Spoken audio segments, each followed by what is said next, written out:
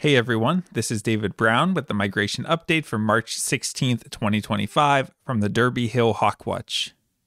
When I walked out of the house this morning, the first thing I saw was this opossum. Today was pretty gloomy with overcast skies and occasional rain showers. It was really warm with temperatures up into the mid-60s, and the winds were strong out of the southeast. With those two competing factors of good winds but gloomy conditions, I was interested to see how good of a flight we would get today. Here we have a hawk that is shaped like a flying cross. We see a relatively large head, and we can see a bit of a rounded tip to the tail because the outer tail feathers are shorter. This is an adult Cooper's hawk. Here we have the only shorebird that we're seeing as a diurnal migrant this time of year. This is the type of plover. You can see the relatively short bill, and it's got a double breastband. This is a killdeer. We had some small groups of turkey vultures wander through today for 24 total, but it's looking at the hawkwatches to the west of us in New York and Pennsylvania. Looks like there's a lot of turkey vultures headed our way, so this week the turkey vulture numbers should really start to pick up.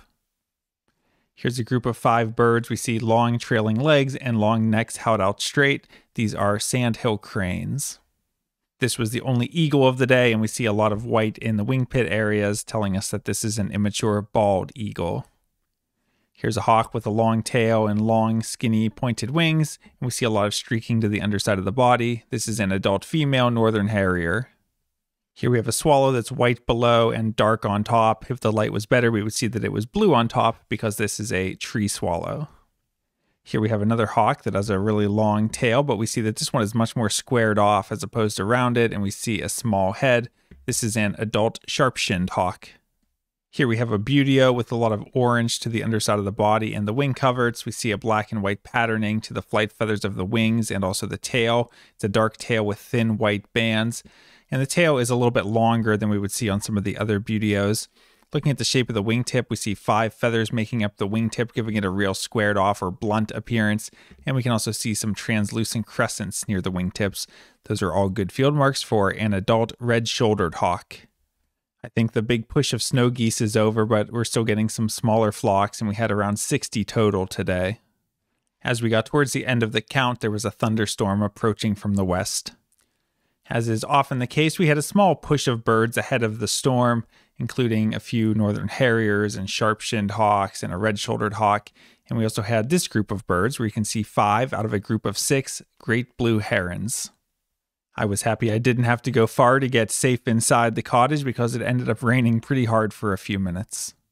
But as the sun was setting, it was clearing on the horizon, so we got a bit of a nice sunset. And then I went out a little bit after this, and I was hearing a lot of spring peepers calling. Taking a look at the eBird list, today we had 55 species. Taking a look at the hawk count report for our migrant raptor totals, today we had 24 turkey vultures, 1 bald eagle, 11 northern harriers, 10 sharp-shinned hawks, 10 Cooper's hawks, 3 red-shouldered hawks, 2 red-tailed hawks, and 1 American kestrel for a total of 62 migrating raptors. That brings the season total to 1,628. Taking a look at the forecast for tomorrow, it will be overcast with temperatures in the mid-30s and 10 to 20 mile per hour west-northwest winds. So with that northerly component to the wind, we'll probably be at the south lookout. And it's a less favorable wind direction, but as I mentioned before, there's a lot of turkey vultures starting to move to the west of us, so I wouldn't be surprised if we had some medium-sized groups of turkey vultures moving on those winds, and hopefully some other raptors as well. So would expect light, maybe moderate migration. Looking ahead to Tuesday, we're looking at intervals of clouds and sun with a high in the low 50s and light south-southeast wind. So that's a good wind direction, but with it being so light, I'm afraid a lake breeze will probably kick in the afternoon, but there should be some migration for Tuesday.